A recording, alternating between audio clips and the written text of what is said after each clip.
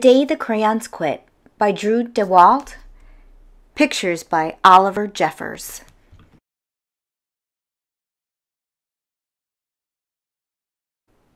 To Marichelle, Abigail, and Reese. To Ewan.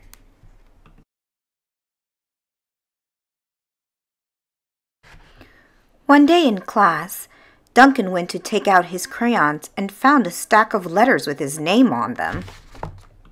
"Hey, Duncan. It's me, Red Crayon. We need to talk. You make me work harder than any of your other crayons. All year long, I wear myself out coloring fire engines, apples, strawberries, and everything else that's red. I even work on holidays. I have to color all the Santas at Christmas and all the hearts on Valentine's Day.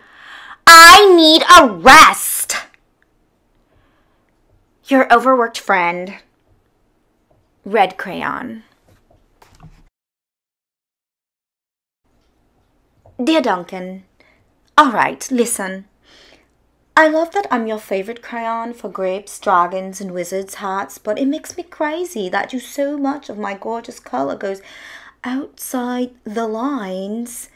If you don't start coloring inside the lines soon, I'm going to completely lose it! Your very neat friend, Purple Crayon. Dear Duncan, I'm tired of being called light brown or dark tan because I am neither.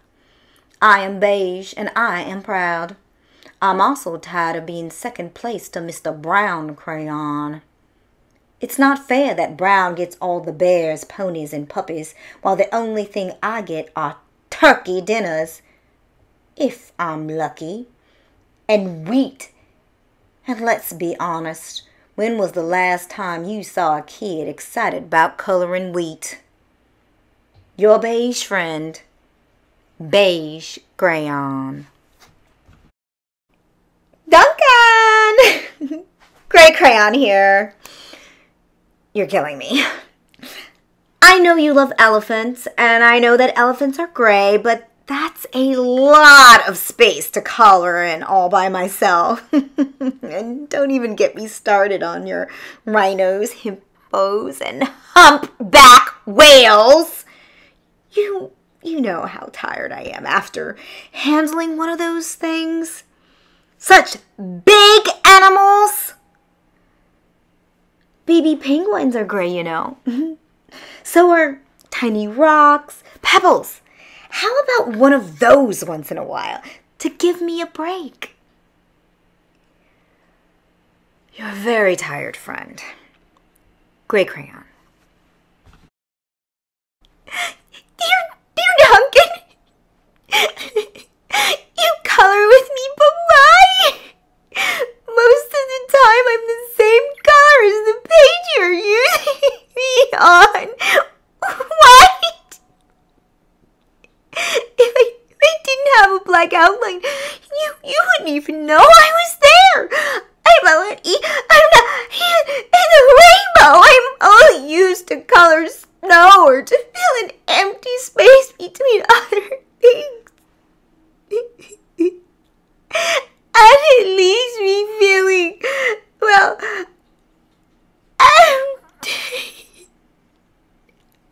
we need to talk, your empty red white crayon.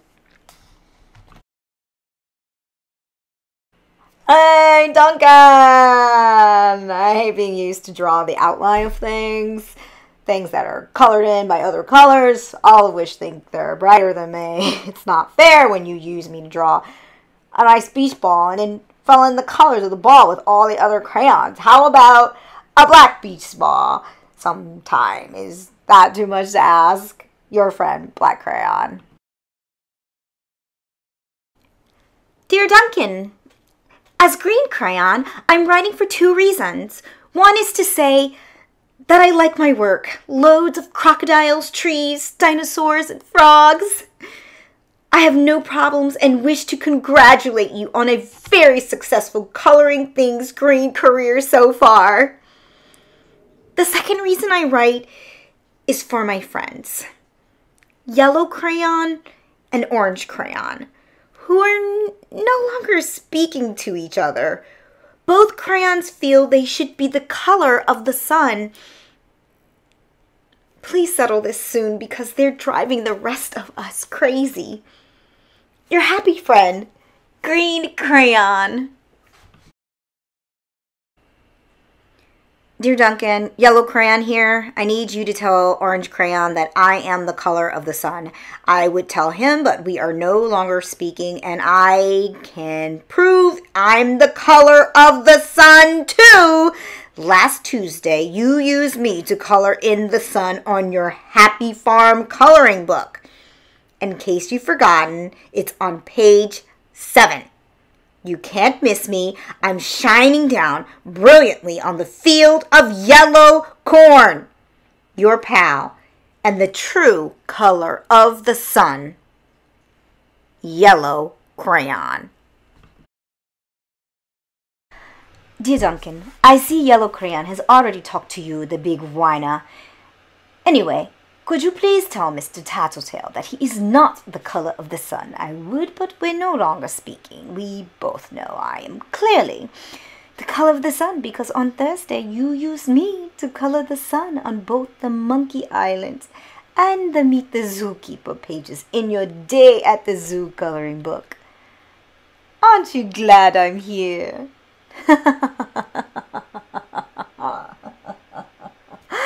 Your pal and the real color of the sun, Orange Crayon. Dear Duncan, it has been great being your favorite crayon this past year, and the year before, and the year before that. I really enjoyed all those oceans, lakes, rivers, raindrops, and rain clouds, and clear skies, but the bad news is that I'm so short and stubby. I can't even see over the railing in the crayon box anymore. I need a break. Your very stubby friend, Blue Crayon. Duncan. Okay, listen here, kid.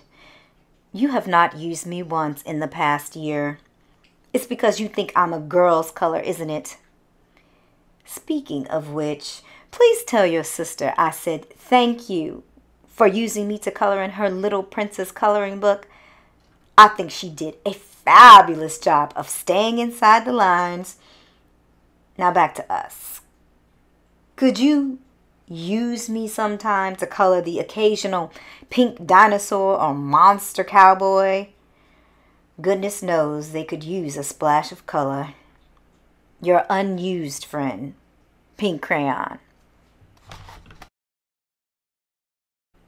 Hi Duncan, it's me, Peach Crayon.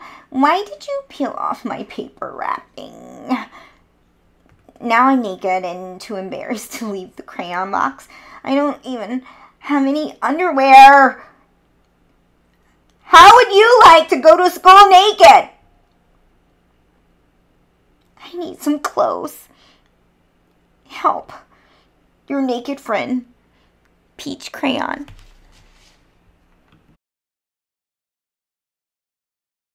Well, poor Duncan just wanted to color, and of course he wanted his crayons to be happy, and that gave him an idea. When Duncan showed his teacher his new picture, she gave him an A for coloring and an A+ for creativity.